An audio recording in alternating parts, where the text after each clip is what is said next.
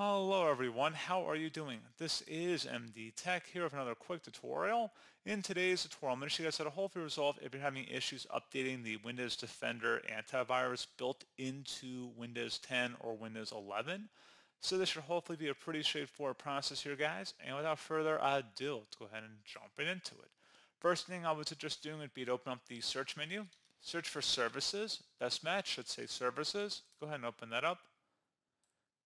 So now that we're in here, you want to go down to the Windows Security Service and double click on it.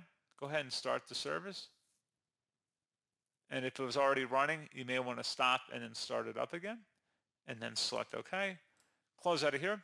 And then open up the search menu and search for update. Go ahead and check for updates. If you're still having problems after trying to check for updates, you don't see any new updates in here, you may want to try searching for troubleshoot.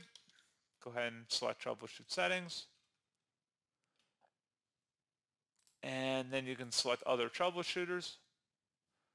Select underneath most frequent, select the Windows Update troubleshooter in the run button.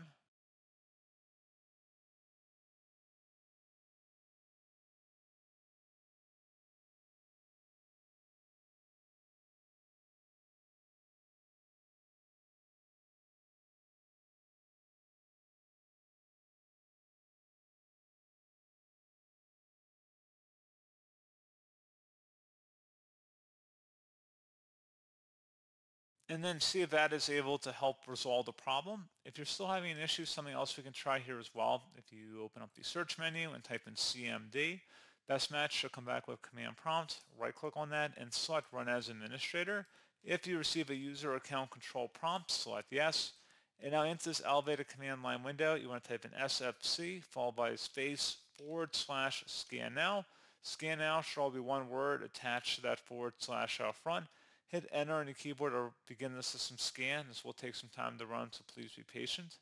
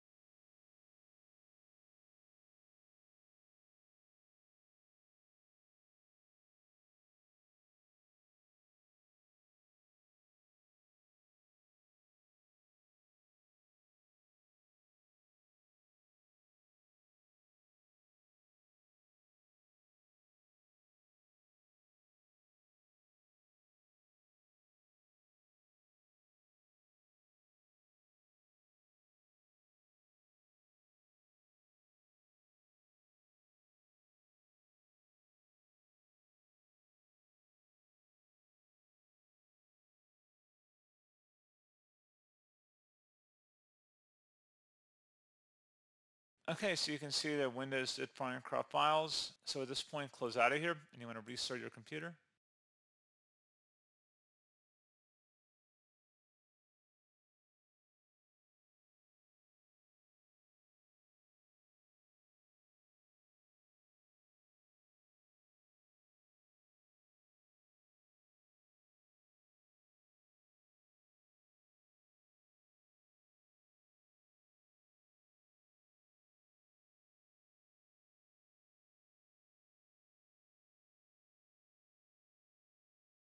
And then hopefully at this point, your issue should have been resolved. You should be able to check for updates, and you should be good to go.